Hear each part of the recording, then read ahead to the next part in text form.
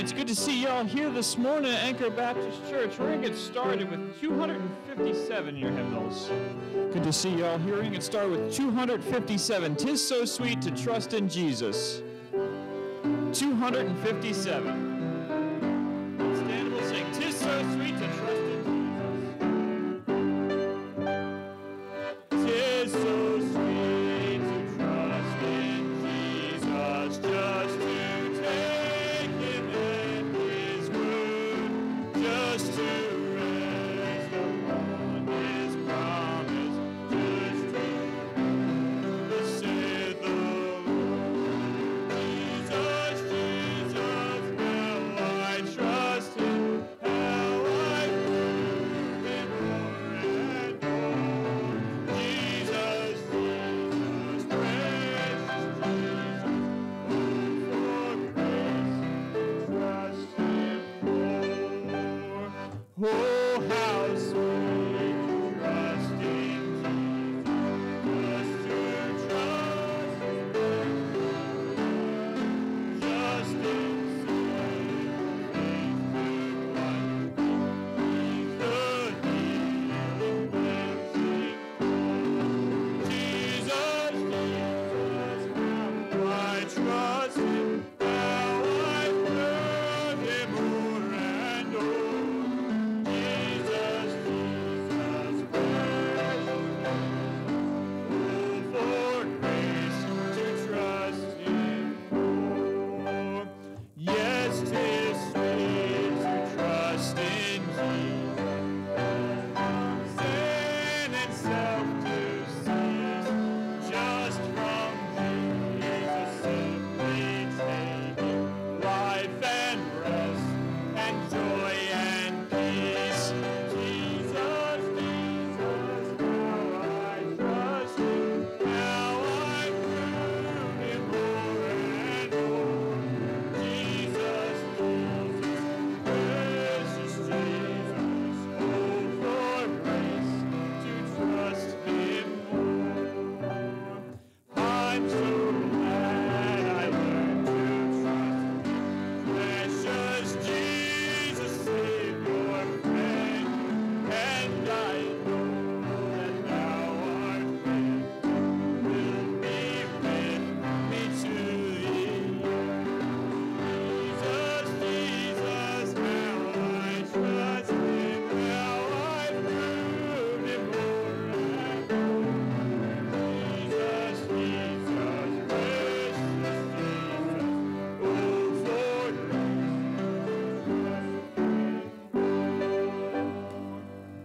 trust Him. Amen. Y'all can be seated.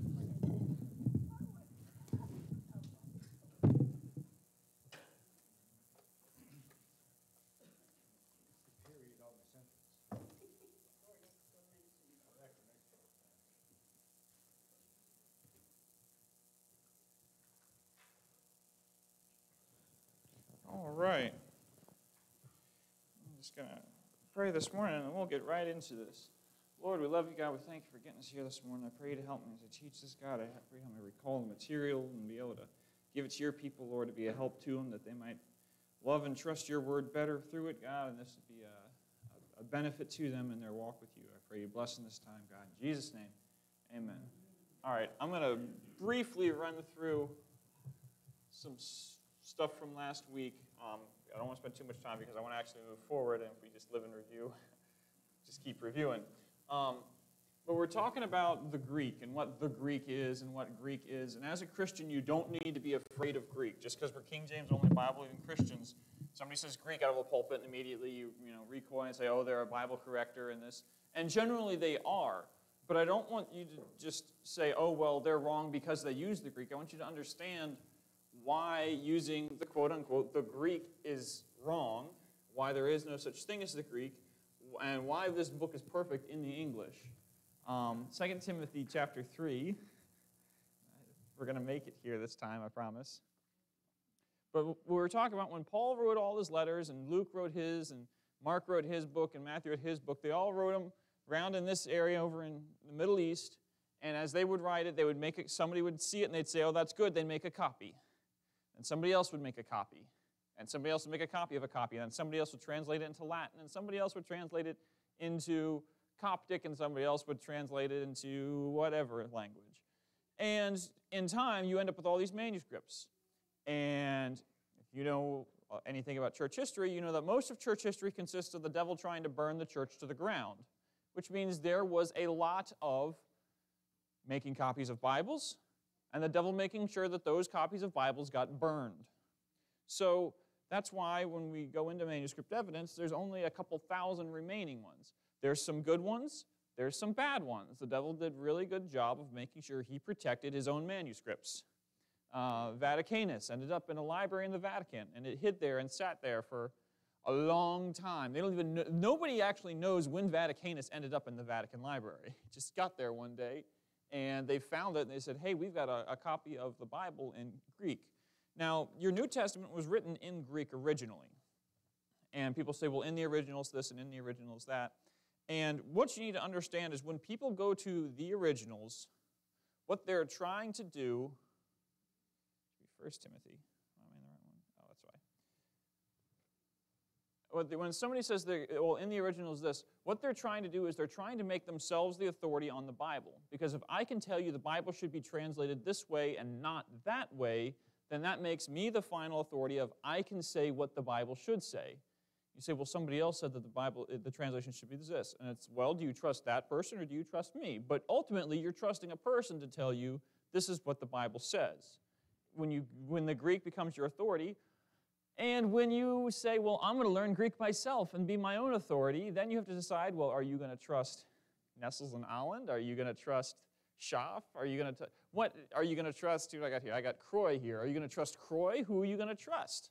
You have to pick what Greek lexicon you're going to trust and what Greek grammar you're going to trust. And you're still trusting a man in all of that.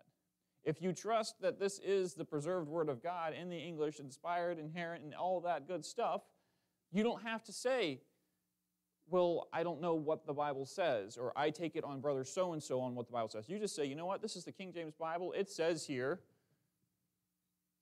and without controversy, great is the mystery of godliness. All right, I can take that to be true. If a pastor gets up in a pulpit, a professor gets up in a pulpit, or a lecturer gets up in a pulpit, and they say anything different, you can say, well, they don't know what they're talking about because they're going against the Bible.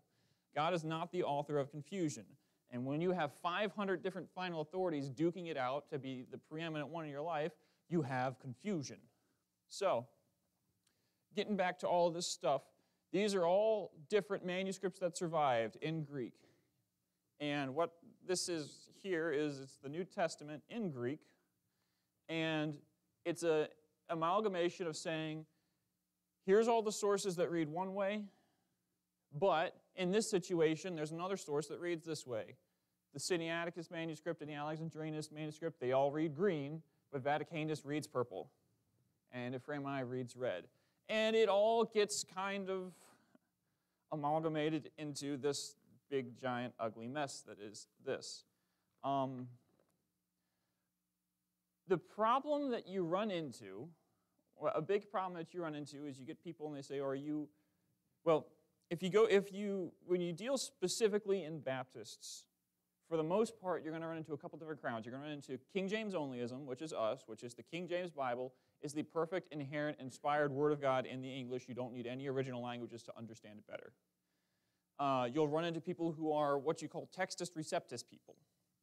They believe that the inherent, inspired, infallible Word of God is a Greek New Testament called the Textus Receptus. It's they believe in basically the Greek that is behind the King James, that the King James was translated from. They believe that that's the perfect, inherent, inspired Word of God. For the most part, they'll be right on a lot of their doctrine. They'll preach out of a King James Bible. They'll say this is the Word of God, but they don't fully believe it. And when you really corner them on it, they'll say, well, in the Greek, this. It won't be a major, in general, it won't be a major, huge issue. You can have fellowship. It's not going to cause any major dissension like that, but ultimately, they're not Bible believers. They're Greek users. And then finally, there's people who use whatever Bible they want. And the problem with that is that if you've got an RSV and I've got an NIV and you've got an ASV, and I'm up here preaching, you do have confusion. Yes?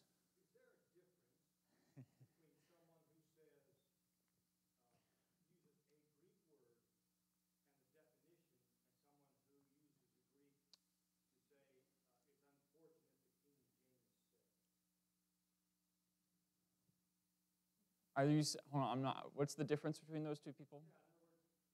The,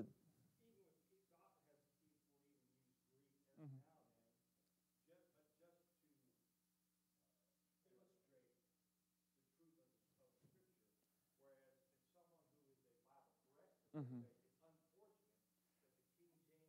Mhm. So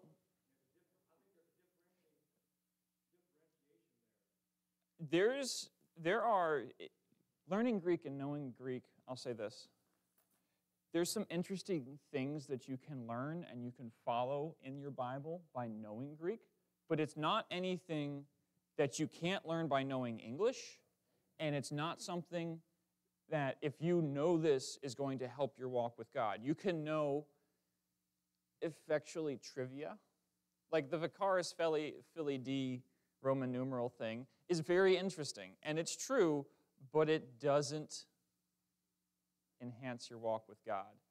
And when a person says it is unfortunate that the King James translate, yes, then at that point they're saying the King James is not the authority. My understanding of Greek and manuscript evidence is the authority. So you have to, anytime a person takes the authority away from this Bible, that's when it becomes a problem.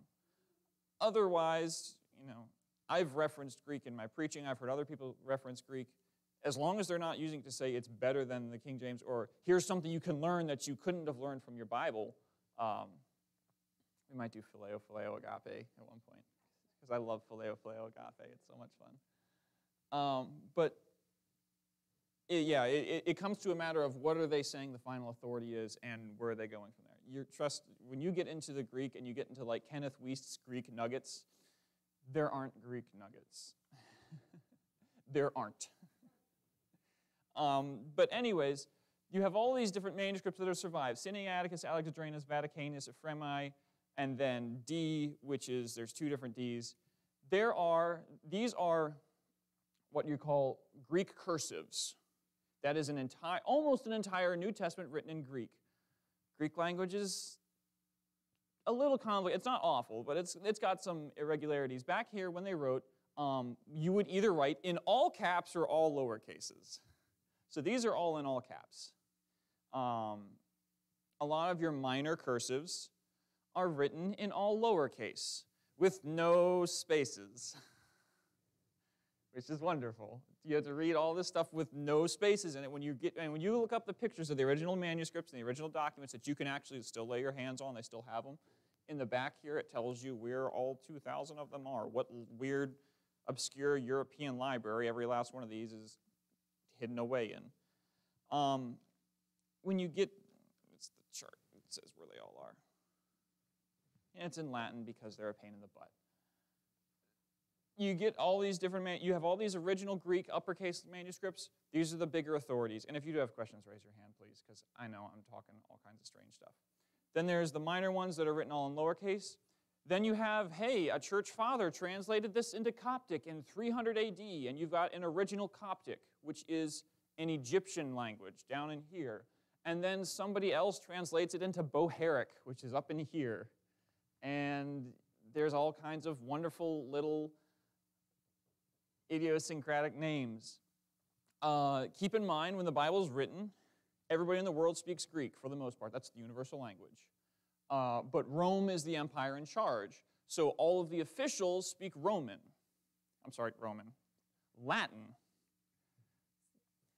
So there's a lot in Latin. And when you get when the Catholic Church really starts taking off and it unites with the Roman Empire and it becomes the Holy Roman Empire, they start sanctioning their own Latin Bibles. So you end up with Latin Bibles and Greek Bibles and German Bibles and Gothic Bibles, which is French. And you end up with all these different things. And some of them get survived. Some of them get used to death. Some of them get burned. And you're stuck with, all these scraps to piece together. One last one I'll get into is church fathers. When a man would preach a message, sometimes somebody would transcribe the whole thing. And as we're going to get into this morning, there are people who would say, I'm up here and I have Sinaiticus in my hands. I say, in the Sinaiticus, it says blah, blah, blah, blah, blah. Well, if somebody's transcribing my message, they would say, Ben said in the Sinaiticus, it said Hasteia, theos, agape, blah, blah, blah, blah, blah. Well, that becomes a source then, because they're saying, hey, Church Father Ben, when he preached in 349 AD, said that Sinaiticus said this. Now, that gets very important into the message, into the verse we're going to go through this morning, because all of these have 3 to 5 different revisions of them, where somebody sat down and said, hold on a second, Vaticanus is wrong. I need to scratch out this letter and add in the letter and scratch out this thing and add in these words. And, oh yeah, I'm going to take a scalpel and cut out the last half of Mark 16. That's what you're dealing with. You are in a nasty, gnarled up, tangled up mess where you're dealing with history, you're dealing with linguistics, you're dealing with church bias and all this stuff. So, the Bible says, keep your hand in 1 Timothy, but in Colossians chapter 1,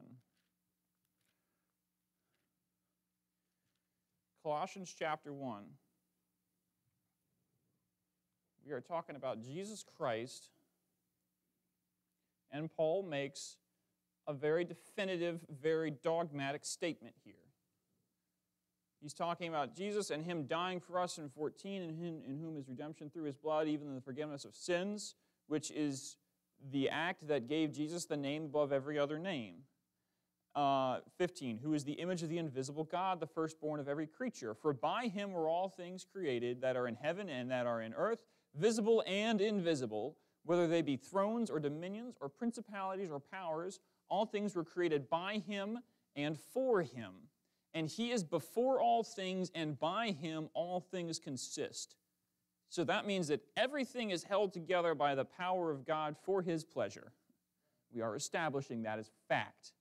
Verse 18, and he is the head of the body, the church, who is the beginning, the firstborn from the dead, that in all things he might have the preeminence. In everything, Jesus Christ wants to have the preeminence. He wants to be acknowledged. He wants to have the glory for people saying, God did this, God allowed this, God created this, God made this. In everything, Jesus Christ should have the preeminence. So, 1 Timothy chapter 3. 1 Timothy chapter 3. The first half of this is the qualifications of the bishop, and if we have time, we'll run back to that for some enjoyment. But in verse 14, it says, these things write I unto thee, hoping to come unto thee shortly. But if I tarry long, that thou mayest know how thou oughtest to behave thyself in the house of God, which is the church of the living God, and pillar and ground of the truth, and without controversy. We're about to get into some controversy. Great is the mystery of godliness. God was manifest in the flesh, justified in the Spirit, seen of angels, preached unto the Gentiles, believed on in the world, received up into glory. Now, in the light of that, is verse 16 talking about Jesus Christ? So if it's talking about Jesus Christ, and it says Jesus Christ, and instead of saying Jesus Christ, it says God, that means that Jesus Christ is God. It's not a jump here. It's not a stretch. It's talking about Jesus Christ. And when you get into most of your new versions, and I'll tell you exactly how many of them here in a minute, say he. Now, if you make that phrase, he was manifest in the flesh, justified in the Spirit, seen of angels, preached into the world, believed on in the world, received up into glory, it is an incomplete sentence. It is grammatically incorrect. Furthermore, if you say he, you can be referring to Jesus as a man. If you change God out for he, you attack the deity of Jesus Christ.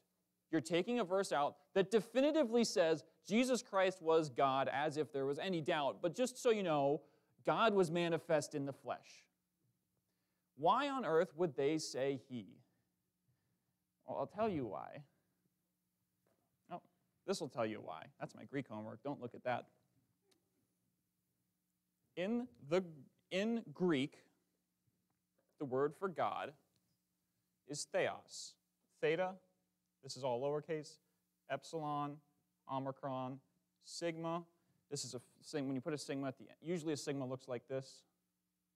When you put it at the end of the word, it looks like that. It's called a final sigma. It's just a thing. This is the Greek word theos.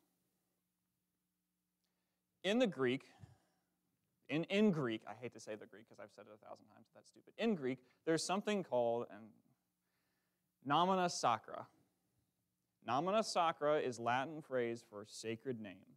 When somebody writes the name of God in Greek, instead of writing theos, they will write it big, theta, sigma, and then they put a bar across the top. That is called the nomina sacra. That means this is the name of God. The Greek word for he is hos. The Greek word hos is written like that. Now, does anybody see the similarity between theos and hos? Also, usually there should be, there's accent marks, but they didn't have the accent marks in the Greek because, again, they were trying to be difficult. But that's pronounced hos and theos. Now, the Nessel Island will tell you what the Greek support is for both of these readings. And it says, hos ephemerithe, and it says that it reads with the hos, it reads like this in a bunch of different manuscripts. And I'm going to write them out for you. And I know this is kind of weird and dry, but I'll explain why it's important. The text. It's written like this in Aleph. Shoot, I can't even read my own writing. Aleph star, A star, C star, F, G, 33,365, PC. I'll tell you what PC means. PC, or some old Latin versions, some reliable old Latin versions. A guy named Didymus of Alexandria, and I can never say his name right. Greek guy whose name starts with an E. Epiphanius. His name is Epiphanius. And it says, these are all your sources. Now, that means that there's Sinaiticus, Alexandrinus, the Ephraemi, another one called F, that's not as important, one other one called G, a small manuscript called 33, and a small manuscript called 365. That's your source that says it looks like this. But these stars, these three stars I got here by that's an Aleph, that's a Hebrew Aleph, it's a Hebrew A. Aleph, Alexandrinus, and Ephraemi mean that it's not in the original Sinaiticus. At some point, at least 3 revisers deep, somebody got their hands on Sinaiticus and said, hold on a second, that crossbar in the middle shouldn't be there. That doesn't belong there. This literally means that somebody corrected Sinaiticus at some point. It wasn't the first guy, it wasn't the second guy, it wasn't the third guy. Somebody just thought it didn't need it there. The same thing with Alexandrinus, the same thing with the Ephraemi. Those 3 are all, they acknowledge all 3 of them were modified by somebody who wasn't one of the first 3 people to modify them. Somebody got their hands on them way down the road and changed it, which means in the originals of these 3 versions, it didn't read like this.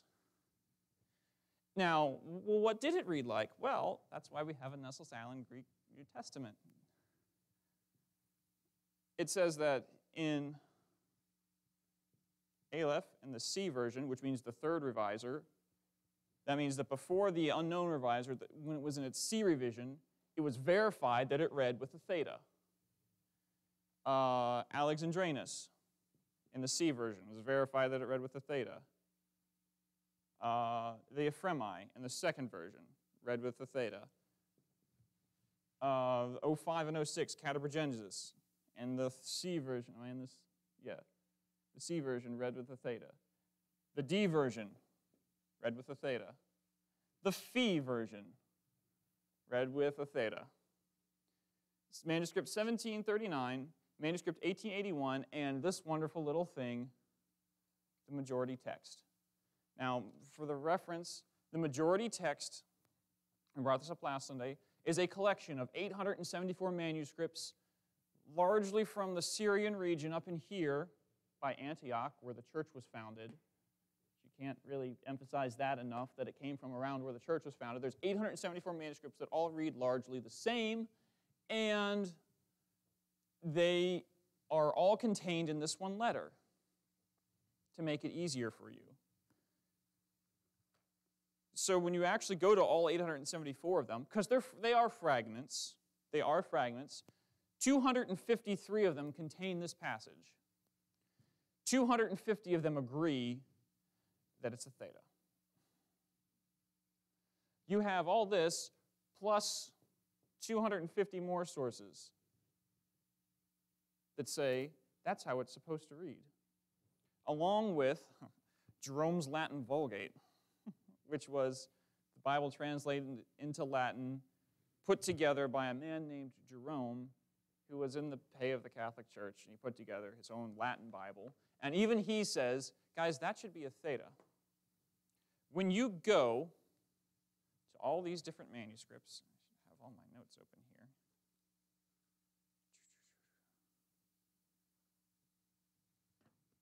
And this is what I need back here. When you go to all these different things, you start looking into church fathers. Church fathers who preached out of these manuscripts said, hey, I used to have my hands on Alexandrinus, and when I preached out of it, it said, great is the mystery of God was manifest in the flesh. And they all say, this is how it used to read. Now, there's all kinds of dumb reasons for this, but the big reason for it is that the Sinaiticus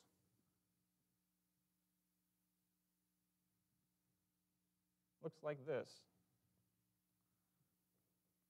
And you can go home and you look it up and you can find the pictures of it. The theta, the crossbar that changed this from an O to a TH, is faded. And they looked at that and they said, this is kind of faded out. It shouldn't be there. Yeah, there's a nomina sacra on top, which is basically like saying this is a capital letter. So if I write something that's all scraggly, but the first letter is capitalized, you know it's a proper noun. Why? Because the first letter is capitalized. There's a nomina sacra over the top.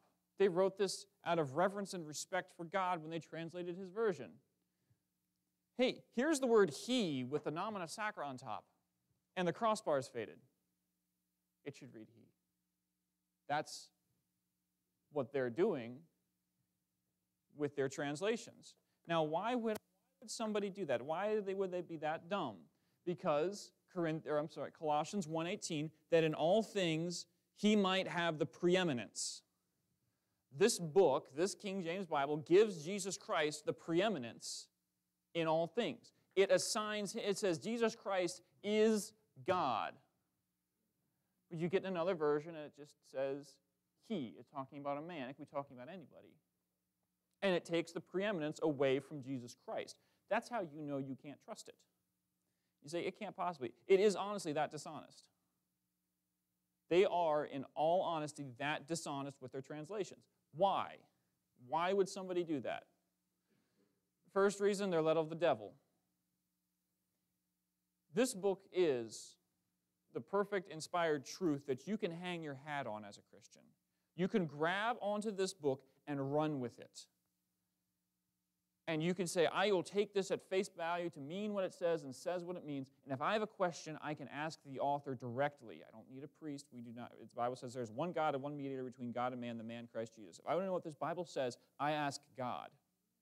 And you ask people, you say, Pastor, what do you think? You know, Brother Klotz, what do you think about this? But when they tell you, say, pray about it and say, okay, is that right? God, what's their cross references? This is in context. Is this? And use people, learn from them, but if I say something and the Bible says something else, you run with this. But if I say, well, there's an NIV and there's an ASV, and you're trying to figure out what you're supposed to do, and you're kind of going back and forth with, well, I don't know, well, this. Now you have all these different authorities. And when you have that many different authorities, you are the authority because you decide what the authority is. And let me tell you something. Neither you nor I will ever know enough Greek to know what the authority should be. Never. It's not possible. Why? Because if you study language, there's different versions of languages. There's High German and Low German. And High German and Low German are different. When you look up spellings, there's American English and British English. Gray, how do you spell gray? A for America, E for Europe. They're different. If you go to New Jersey, you say, hey, can I have one of those Johns? What's a John? A John is their word for anything. What is it? It's street. It's the language. It's how they talk. And if a guy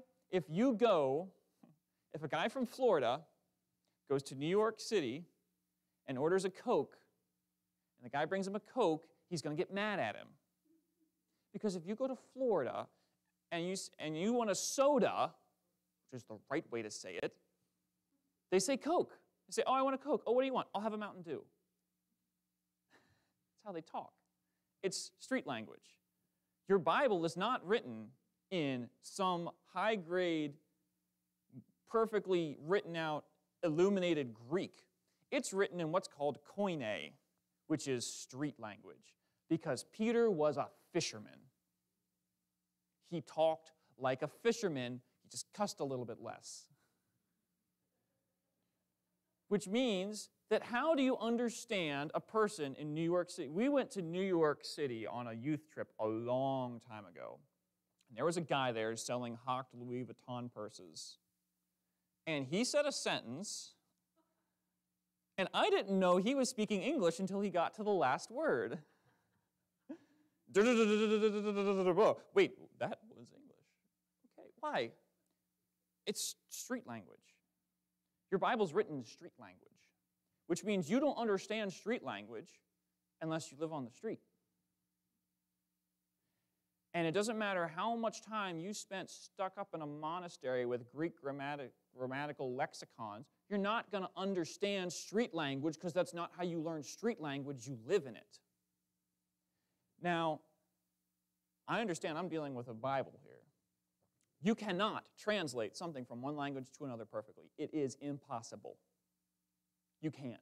You cannot read and appreciate the Odyssey in the original language it was written in, because it was written in Greek. You don't understand Greek. You would have to understand Greek in the light it was written in when it was written, which was like 600 BC. You could never fully appreciate and understand the original Odyssey. And unless you have some form of supernatural intervention, you cannot have a perfect translation from one language to another. It is impossible. You lose context. You lose nuance. There's two ways to translate. There's literal and figurative. The literal translation is you take a word for word, take it from Greek into English exactly how it's written. And if your Bible was written like that, you wouldn't get it. Why? Because if anyone here speaks Spanish, you know that in Spanish, you put the noun before the adjective. The dog big, red, and fuzzy. You don't say the big, red, fuzzy dog, you say the dog big, red, fuzzy. Well, if your Bible read as a literal translation, it would be all Greek. Oh my goodness, you're getting the Greek participles and the stupid. God bless Brother Hayes, that man is a saint. He taught me Greek. But you get into all that mess trying to translate. You can't make it perfect. Then there's the figurative, which is you read it in Greek and say, okay, he's trying to say this. When Jesus is on the cross, it says he cast the same in their teeth. That's not what it says in Greek at all. That's a translation to an English idiom. And you say, well, it's a translation of understanding exactly the best you can understand the Greek and the English. So unless God did something supernatural, which he did in this book, you can't have a perfect translation, which means that when you're trying to get into the historical and the lexicons and the context and all this stuff, and you're trying to dig down with your own brain and find the original Word of God, you will never find it. You can't. It is impossible. When somebody tries to say in the Greek, what they're doing is they're opening a door to something that they could never understand. Nobody ever can. The Greek language is lost. The original Koine street language is lost. It's dead. We'll never find it. And if you want to root around in a dead language trying to figure out what the English Bible tells you, enjoy yourself. Because you're going to be miserable. Those people are miserable. You know how exciting language is to study? A dead language? And I will say this, from a purely intellectual point of view, you study the brilliance of a King James Version translator.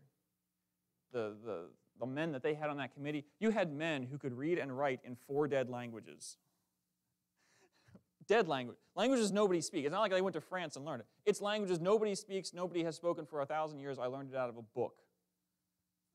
There are men on that committee that could read, write, and speak in 7 languages. I don't know anybody alive that can do that. Those men were brilliant. So if you want to say, well, it's unfortunate that they chose this translation because I've got a Strong's Concordance and there's 3 different ways to translate the word agape, then you're an idiot. You can't match grounds. If you're going to go on your own intellect, you can't stand toe-to-toe with those men. They will beat the pants off you in credentials. You're not qualified. I'm not qualified. And when people try and open this door, what they're trying to do is they're trying to blow smoke in your face and bamboozle you. They're like, oh, here's all this stuff. Well, you're just one of those dumb old Bible thumps. You don't know any Greek. You don't believe the Greek. This is why you're stupid. Hey, you think you know Greek? You think you know it because you don't. Now, all this mess, all this dishonesty of why this? Because they're led of the devil. They want a new translation with their name on it. If I put my name on a translation, then some people are after the money, and not everybody's after the money. Some of them are after the money. Some of them are after I translated the Bible. Did you get something out of your New King James? Did you get something out of your New King James Version? I was on the committee that helped translate that. It's that I did this. I helped you. It is a pride thing. There is no need to correct this. Now, I've said a lot about them being dishonest. You say, no, they're not dishonest. They are dishonest. I'll show you why. 1 Timothy chapter 3, verse 1. We're going to run back to 1 Timothy chapter 3, verse 1. I believe I'm missing the one page that I actually need. It says, this is a true saying, if a man desire the office of a bishop, he desireth a good work. A bishop then must be, qualifications, blameless, the husband of one wife. Now, there's the whole, does this mean the husband of one wife, the husband of not a whole bunch of wives? And you can go back and forth on that. But what it does say is the husband, which means that a woman, until you can figure out how to be a husband, you can't be a pastor. And that's what the Bible says. That's not what I say. That's what the Bible says. As a woman, you must be the husband of one wife. If you want to be a lesbian, okay, be a lesbian. That makes you, in your own terms, the wife of one wife, not the husband. You could be a trans man, you're still a woman. So what is the Bible? So why do I bring this up? Well, if we go to the Nestle Island Greek New Testament, and we open it up to 1 Timothy chapter 3, verse 2, and you read through it, and you get down to the section where it says the husband of one wife. It's mias gunaikos andra.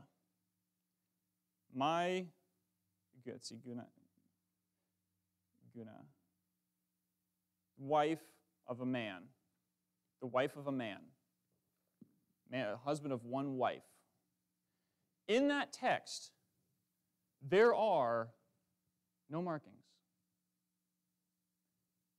There's no replacement text. There's no word order texts. In every single known manuscript, in every single language, quoted by every single church father, they all agree that it says the husband of one wife. There is no controversy at all on what the original languages say and what they meant. So when you walk into a church with a woman pastor, and you sit down in the pew and you pick up the Bible that they have, and it's an RSV, and you open the RSV, and it says, married once, for no reason, you know you're dealing with the devil. It is so obscenely dishonest to translate it that way. But a woman will do that to put herself in the pulpit because that verse objectively disqualifies her. So somebody out there who wants to correct the Bible puts out a version that says married once, and then a woman becomes qualified to pastor, and then she can get out of the will of God and do it. That's what your new versions do. That's how messed up it is. There is no Greek support at all. Zero. There's no Latin support. There's no Coptic support. There's no Bohairic support. There's no early church father support. There's no Latin. There's no cursives. And there's no uncials. There's no Syriac. There's no Bohairic. There's nothing. What is it? It is an honest-to-goodness, dishonest translation of the Bible. And you don't have that in the King James. There's places where the King James and the majority text will disagree. There's places where the King James will disagree with just about everybody. Get into the Easter debate and all that stuff. Yeah, there's places where it disagrees, absolutely. But dishonest in translation? Never. Never. And that's why I tell you, that's why I'm teaching all this, to show you, hey, there's a whole world of just other translations out there, and there's big fight about the Greek and the English and the Bible and all this stuff, and while you King James only people, I want you to know that when that argument comes up, you don't have to be afraid of it. You don't have to be like, well, I don't know. I'm just going to believe the King James Bible is the Word of God in ignorance. I don't want you to believe it in ignorance. I want you to know. And I want you to be secure in it, because as I was going through trying to teach 2 Thessalonians, I'm trying to get it together. I'm trying as best I can. I did it some last night, and it did not come out right. Or 2 nights ago, and it did not come out right. One of the things that's marked by Paul, where he says when you get close to the end times, one of the biggest things you're going to see is false translations of the Bible. He's got people teaching false doctrine about when the rapture is going to happen. He's got people corrupting the Word of God. He's got people writing letters saying they're Paul when they're not. People writing letters saying they're Bible when they're not. And you're stuck in a nasty situation. It's Miss Betty.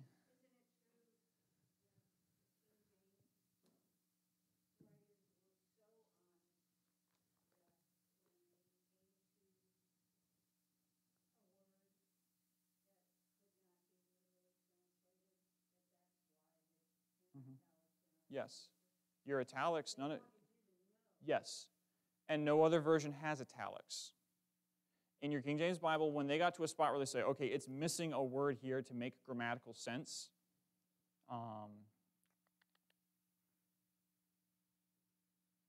that's not the... I can't quote that verse exactly. But yes, but when it got to a point where it says, okay, this doesn't make grammatical sense, or there's no way to translate this from Greek into English, because...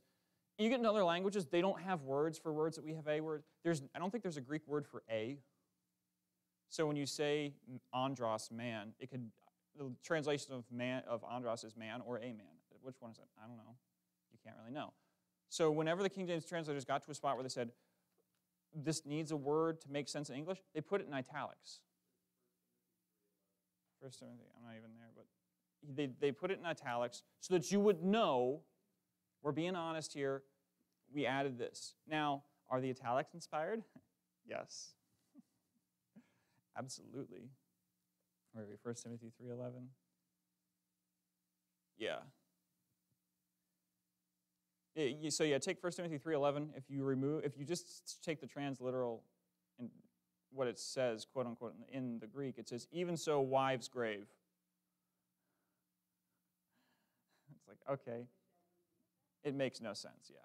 So, but they, in their honesty, said, we're going to put it in the italics. And no other version does that. And they all use their own version of, we've had to add in words to make it make sense. And none of them will do that for you.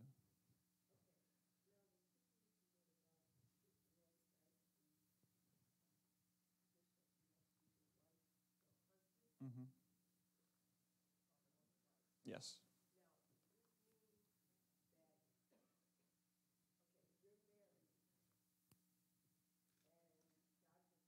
Mm-hmm. Mm-hmm. Mm-hmm. So this is a gigantic question. I believe Pastor taught this once. It took him 6 months to teach it. But the short answer is if I become divorced biblically, I don't have a wife.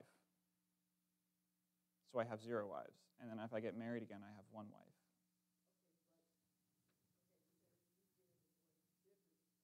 Yes. Mm-hmm. Think something, yes. Mm-hmm. Yes. Mm-hmm. Yes.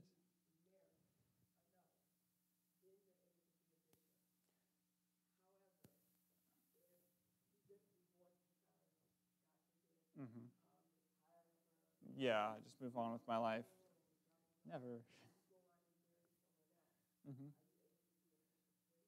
Biblically, no. And the issue with that is if I'm in a position where it's just like, oh, I just want a new wife and I go get one, like, just in context, that person has no business being a pastor.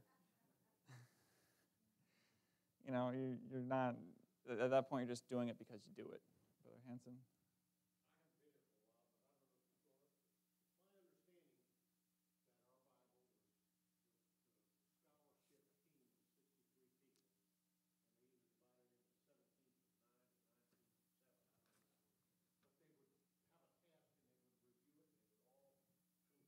Mm-hmm.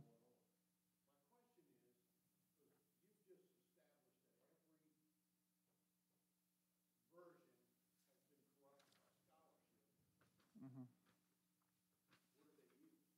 What is the scholarship on other versions?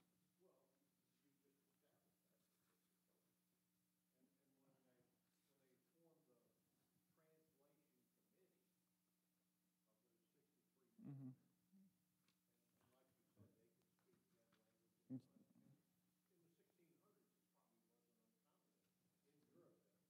Mm-hmm. Mm-hmm.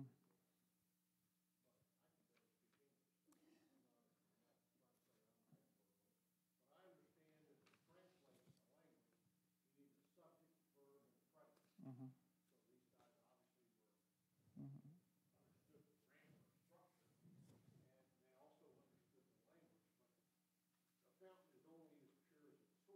Mm-hmm. Mm-hmm. So what's your question? For the King James? The King James is put together from three different sources, and I'm running over time here, so I'm going to be quick about it. And I can never remember the third guy. But there's talking about how to put together your Greek. I use Matthew from Sinaiticus, Mark from Alexandrinus, and Luke from Vaticanus, and then you're going to put together your New Testament. You're going to say, I'm going to take Matthew from Ephraimi, Mark from the majority text, and Luke from Sinaiticus. That's my Greek version, then you have your Greek version. The King James came from three Greek versions. There was a man named Beza. Beza put together 6 different Greek versions. They used Beza's 5th Greek version. They used the Elzevir brothers' 3rd Greek version, and they used another guy, and I can't remember his name, but they used one of his Greek versions. Between the 3 of them, and really their source material it's those 3 Greek versions. Then on top of that, there were 6 translations of the Bible into English before then. John Wycliffe did his own translation. And John Wycliffe was such a good writer that they said, when you stylistically can maintain the rhetoric of John Wycliffe, do it. Because he wrote it well. He wrote it in a way that people understood it, and it was right, and it was great. They said, so, when you can write like Wycliffe, write like Wycliffe. They used some Latin. They used some, I don't think they used much Coptic. They didn't use much Bohair. They used basically everything they could find. They used a lot of German. They used Luther's German. And what they did is they looked at all these sources, they weighed the sources, they prayed about it, they figured out the best, God, what did you say here? How do we say this in English? And God led those men to write the Bible as it is. The way that God uses it is because these men did what God wanted them to the absolute best of their human capability, while maintaining their walk with God, when you read about the walks with God that all of these men had, every single one of them had a personal friend that had been burned to death by the Catholic Church. All 63 of them. Personally, friends, lost. I believe all 63 of them were ministers in some capacity. And it was multi-denominational. There were a bunch of different denominations present during the translation. They were trying as best they could, with the most honest heart they could, to translate that Bible into English for the common people. And they used a whole bunch of different sources. And the way they would do it is they'd have a committee of about 4 men would translate, and then they would take that translation and they would ship it to somebody else to back check them. And they would put it out of their hands and they put it in somebody else's hands. They did that with every single verse in your Bible. That's the level of scrutiny that they had. So if you got one screwball in here being an idiot and, it's got to translate this way, and he's wrong, which I don't think there were any screwballs in the King James Translational Committee, that's how it worked. Question? Yes, ma'am.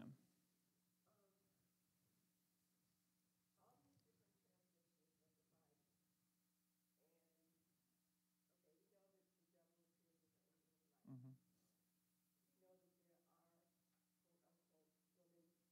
Mm-hmm.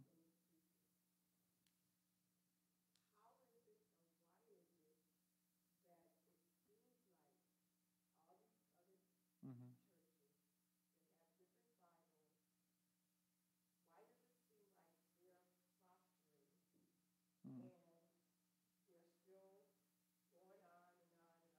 Mm-hmm. Mm-hmm. Mm-hmm.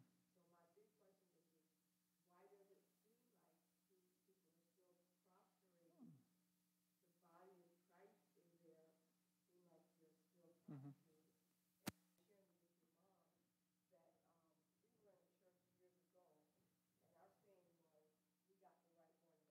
Mm-hmm.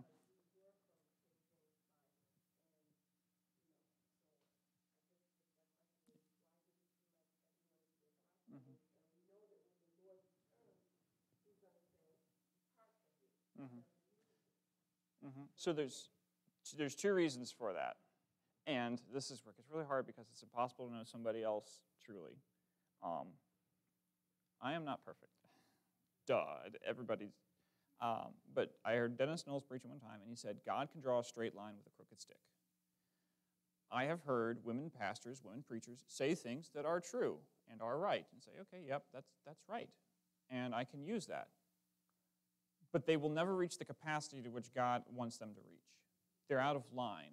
And when you get out of line, you can still do something for God. If you go out soul winning every single day of your life for 8 hours a day, you don't provide for your family, you don't read your Bible, you don't pray, you'll probably still win a couple people to Jesus Christ, which is good, but you're doing it the wrong way and you're not knowing God in the way that He intended to. That's part of it. The other part of it is it's flesh. I realize, this Bible says things that are offensive. This Bible says things that say, hey, the Bible literally says, hey, woman, you can't da-da-da-da-da. That does, ladies, that's the Bible. And I know that doesn't make you feel good. And I understand it doesn't make you feel good. The Bible says, men, do these things. Not everything in there makes me feel good. And conforming is hard. And it goes against my flesh, and it goes against my nature to believe some things that have been told me my whole life, and the Bible says different, I have to go with that. If I just made everybody in here feel good all the time, we'd prosper. That's what it is. It's prosperity. It's not just prosperity gospel. It's just make everybody feel good, everybody get along, everybody come to church, have a good time, have a nice time, enjoy each other. Let's fellowship. Let's have cookies and the coffee in the back, and all go home friends. But you don't get to know God. You will not get to know God. And when you're going against what you know as Scripture, you will never know God, not in the way that you're supposed to. If you've got more questions, I'll answer them afterwards, but we've run right up to time, so we'll start about 10 minutes after. But let's pray and be dismissed.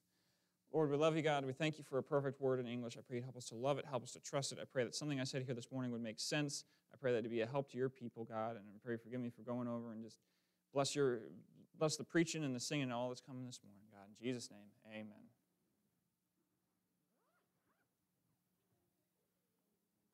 If anybody else has questions, I can talk.